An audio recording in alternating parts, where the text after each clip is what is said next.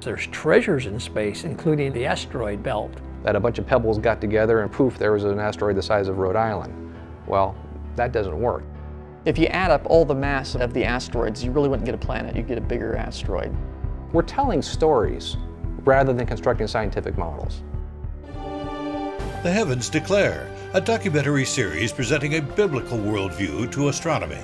In this episode, we explore the origin of asteroids and comets, showing how they are strong evidence of a recent creation. Comets should no longer exist. We still see them, so where are they coming from? The fact is, there are comets. They're disappearing before our very eyes.